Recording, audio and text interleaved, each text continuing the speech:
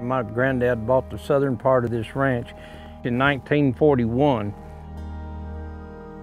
Back in the 50s and 60s, you could ride a horse about anywhere you wanted to on the ranch, and you'd see a lot of prairie chickens out here.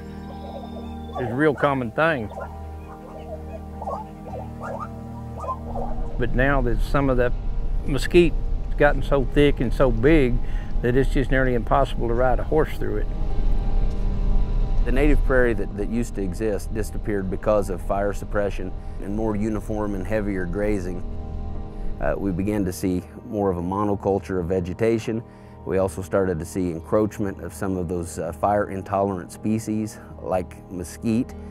Prairie chickens show an aversion to any type of vertical structure like that on the landscape.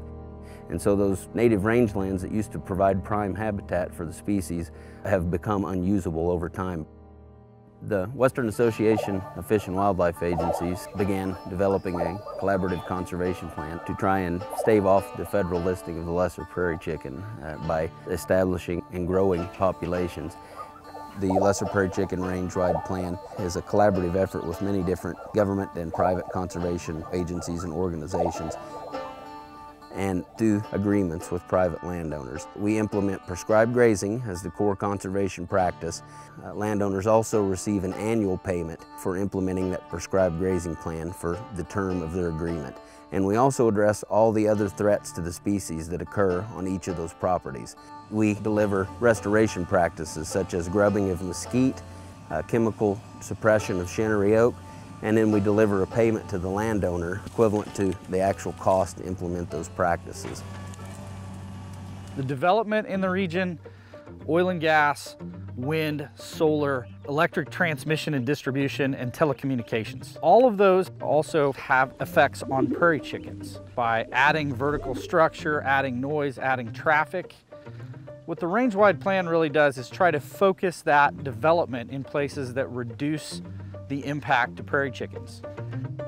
One of the reasons that it was a good idea for us to join into this WAFWA effort was because they help us select places that are less impactful to the chicken first, but on places that we just can't avoid them, they also help us with the design and offsets so that if we impact the chicken in this place, they get double the habitat elsewhere.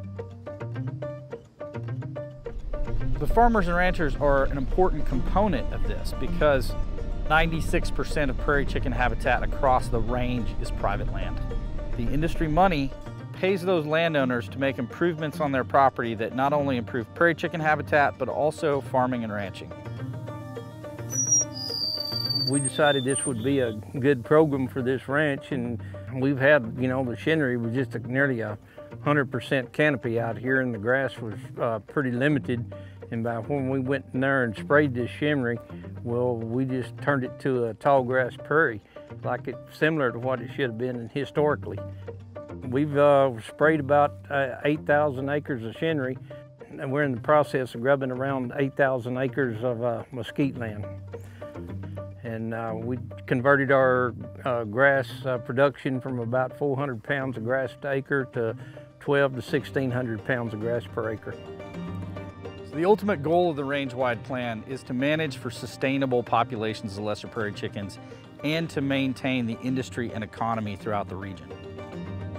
Pioneer jumped into this program with about 170 other companies because it was the ability to control our own fate.